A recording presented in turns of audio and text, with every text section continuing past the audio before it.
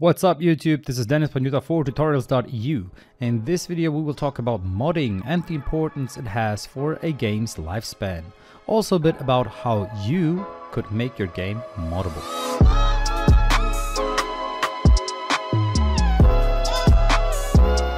Now let me clear one thing up first.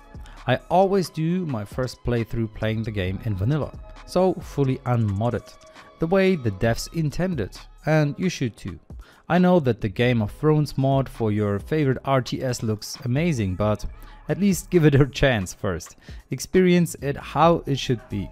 After that, if you want, you can turn Alduin into Thomas the Tank Engine, but experience the game first how it was initially envisioned.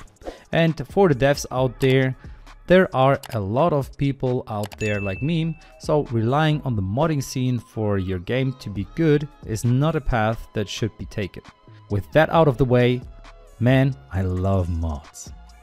I mean, people have been waiting 6 years now for Elder Scrolls 6 to come out, and I, with the power of mods, basically already played all the way to Elder Scrolls 13 by now. Every time I downloaded the game and started my 16-hour modding session, I ended up with a completely different game and experience. It's like having a totally different game each time. Same thing with Fallout, City Skylines, and even the GTA games. And I'm not even necessarily talking about GTA 5, but GTA 4, which is better in many ways than 5. And even San Andreas. Like the other day, I installed Oblivion again.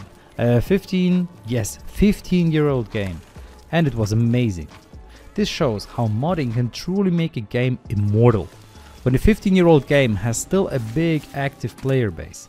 And that always made me think, why don't more studios try and make their games moddable? I mean, it's beneficial in any case and probably pretty easy to implement, right? Yeah, not really. Depending on the game you have, sometimes mods can be everything but beneficial. Imagine a multiplayer game, not even necessarily a competitive one. Modding can introduce malicious features that severely worsen the experience for players.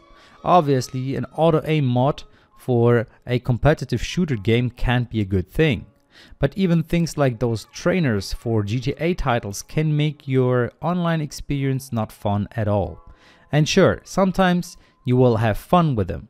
But then a not so fun gamer comes in and just spawns a million cruise ships crashing everyone's game. And that's not even an uncommon thing. Take the crashers in VR chats for example. Look them up. Not fun. It's incredibly difficult as a game developer to control these scenarios, and most of the time it's just not worth the hassle. Sometimes even developers feel like mods will hurt a player's experience in single player titles since people won't play it the way it was meant to be. And I totally get that. The first time I played Skyrim, I modded the absolute sweet roll out of it. And my opinion of the game once over was, hey, that was fun, but yeah, not that great I guess. Years later, I replayed the game without mods, and man, when I truly felt what the developers wanted me to feel, the magic, the immersion, things I just haven't gotten before, that's when I fell in love. And don't get me wrong, that was the first and last time I played vanilla. I just missed Thomas way too much to not mod again, you know? But that was the playthrough that made me fall in love with the game. That's why I always say, vanilla first, mod second. Another issue a lot of studios face is brand control. Mods are community made, with no restrictions and no boundaries, literally. Like I mean that, no boundaries. Imagine the only thing you know about Resident Evil Village is that one funny mod that was made in less than a day for Lady Dimitrescu. Like less than a day. Truly impressive, but that would place the franchise and even the developers in a pretty bad light. Sure, you might know that that's not a thing the developer studio made, but a good percentage of people don't. They see adult mods and non-adult games and even get all angry mode on the studio and just a bunch of problems.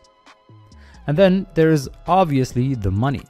If you are a studio, you need to make money, and if your monetization scheme is annual games and DLCs, the added longevity that mods give a game are not something you even want. You actually want players to stop playing your previous game so they buy your new one. How many times did we see people complaining about that one mod making a better DLC than the studio itself? Do you think that'll increase the DLC sales? Don't think so?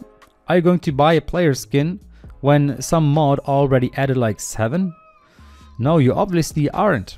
Games need, like any other businesses, to make money, and if mods make the developers earn less, well, then it's just not an option.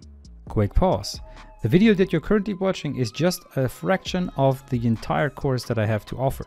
So I built this complete Unity masterclass course in which you're going to learn how to build real games and how to build them from scratch. So you're going to learn how to build a platformer game, how to build a Space Invaders clone, how to build a Fruit Ninjas clone and optimize it for mobile and export it for mobile as well, how to build a first-person shooter game, and finally how to build a tycoon game similar to Adventurists, which is an endless game. So if you want to become a real game developer, definitely check out the course. You can find the link in the description and you will get the course with a huge discount, so don't hesitate, as you will not only get the course, but you will also get it in a structured manner with all of the code as well as a Q&A section with a 5-star support. So get the course now.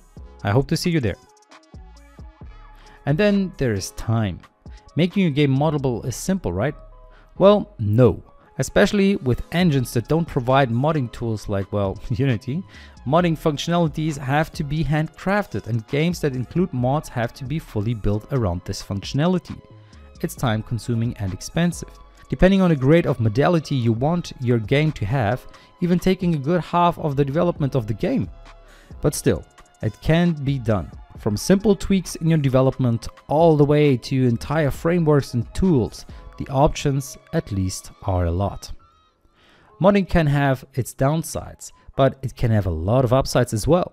And when your game can really profit from it, or if community building is really important to you because modding is what creates the best and biggest communities, then it can be still really worth it. Let's actually go through some things you can do for your own game.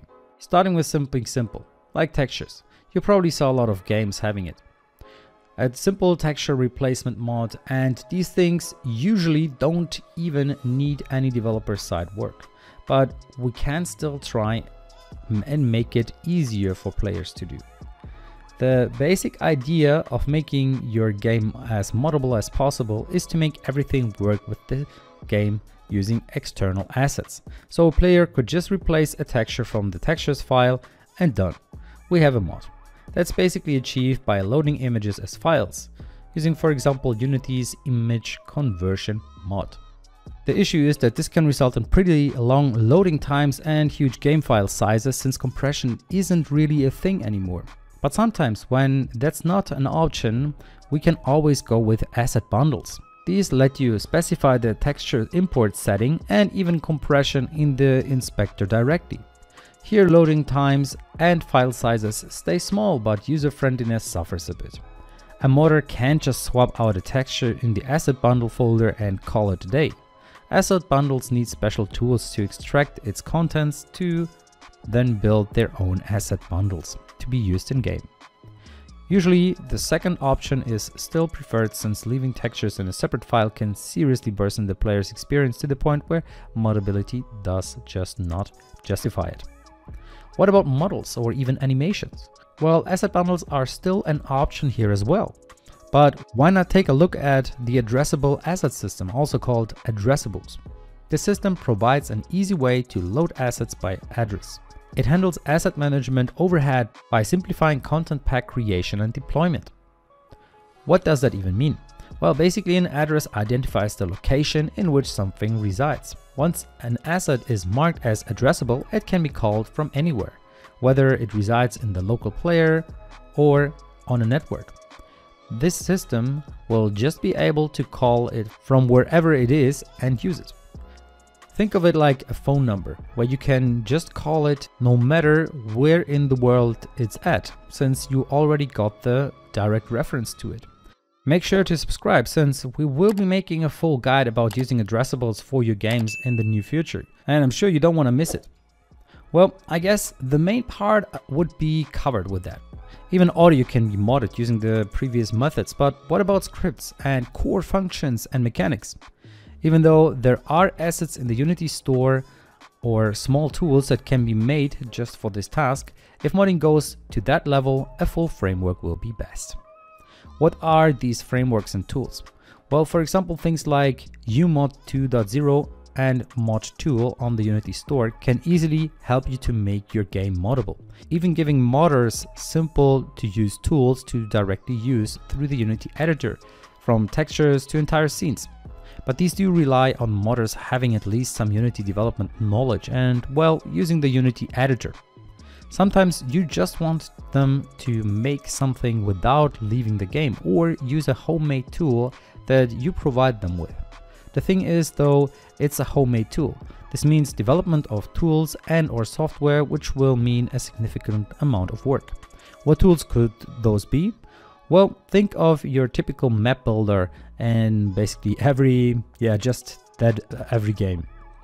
I feel like even games that really don't need one have a map builder nowadays. Well, that would be an example of a modding tool, a simple in-game tool for players to make their own maps, a community-made modification to the game, a mod. Or think about the more obvious asset editor from City Skyline, a Unity game that directly lets you make and implement assets from inside the game, and it's pretty solid as well, giving you a lot of options to choose from. Basically, what I want to say with this is, even though modding isn't made for every game or developer out there, those times where it is, you have a ton of options about implementing this and don't need to just make your entire game open source or something like that.